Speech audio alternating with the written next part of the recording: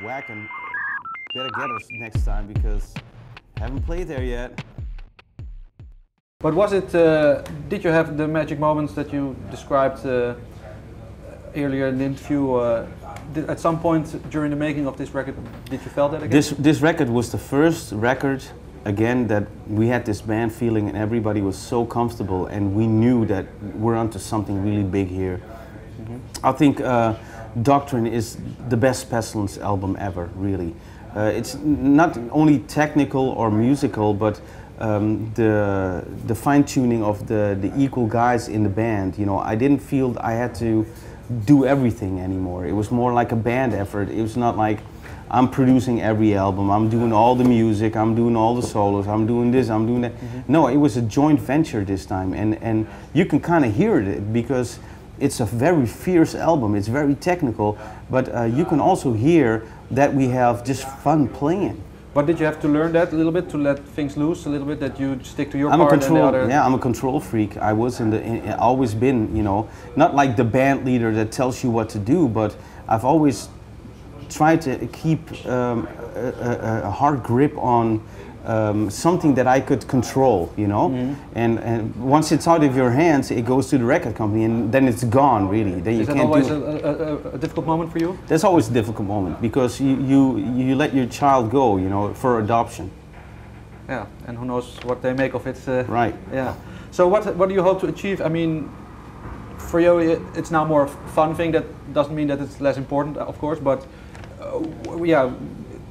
With Pestilence combined with your other family life as well, how do you see to pursue now the Pestilence career? Is it? Yeah, no, it's just like what I see with Pestilence is like we want to get the krenten out of the pub, let's say. We just want to do the things that are like very important for us and enjoy doing them, you know. I don't want to be 3-4 weeks in a tour bus anymore. I want to do the nice things, you know. Focus. Yeah, focus on the good things in the Pestilence life. Let's say we've done like a mini tour in South America, which was not only successful, but was something that we haven't done in the past, you know.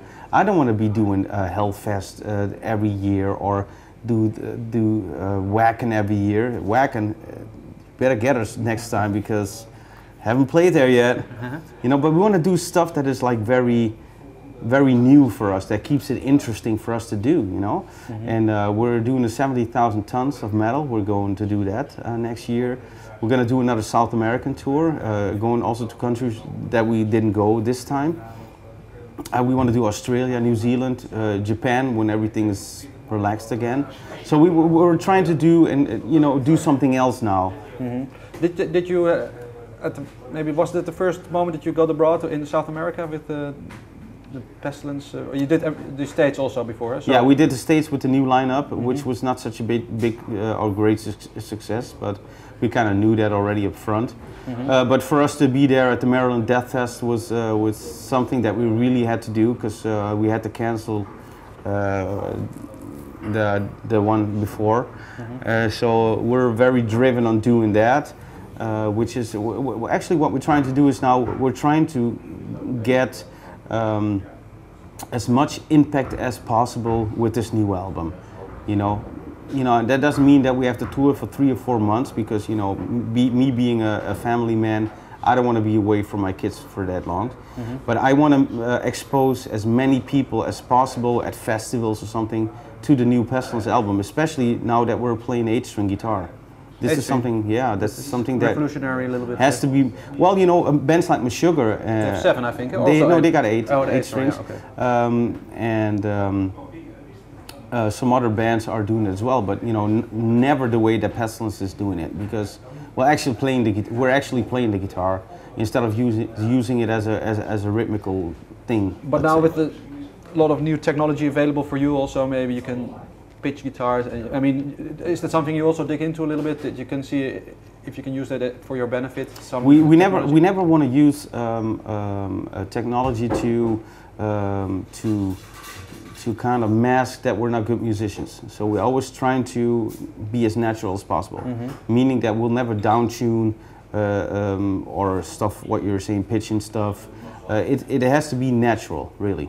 Okay. So, but 8 String is for us new adventure. Pestilence has always been a band that evolves from the first album to this album is a huge step, and all those steps in between are Consuming Impulse, Testimony, Spheres, and Resurrection Macabre. So, Resurrection Macabre was a good return album, let's say, but this album is pretty much what we're up to right now. Setting the standards. Okay. Setting the standards really high this time, let me tell you. That's good. Will you pursue your musical ambitions now through the metal, or is there also on the side for you some more jazz? I'm not sure.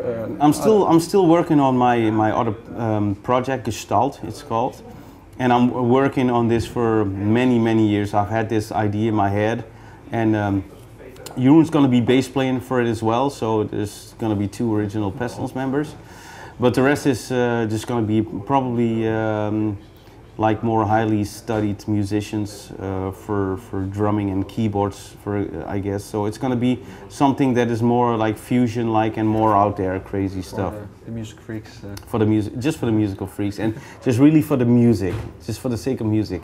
And if it doesn't sell any albums, I don't care. It's crazy music for crazy people. Okay. Yeah. So as long as this Pestilence keeps going, you will stay out of the ring. Fighting it. Definitely, and I think my wife likes that as well. I don't get a crooked nose and stuff. Thank you very much for your time. Thank you.